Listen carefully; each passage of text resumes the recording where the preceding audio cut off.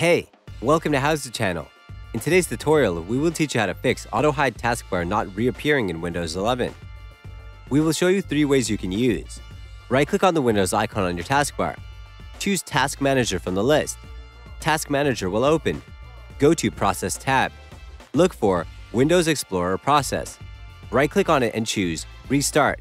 Your taskbar should be fixed now. If this did not work for you, you can use Settings.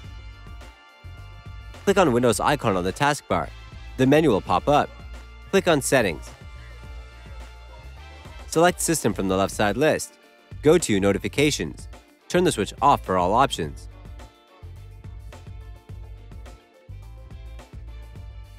We will show you one more way to fix the issue. Click on Windows icon on the taskbar. The menu will pop up. Click on Settings.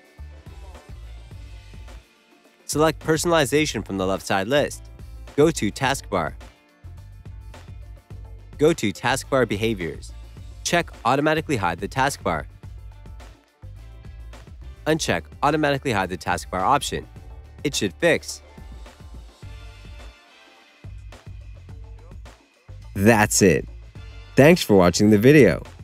Please like it and let us know if you used any of our tips and tricks. Subscribe to our channel.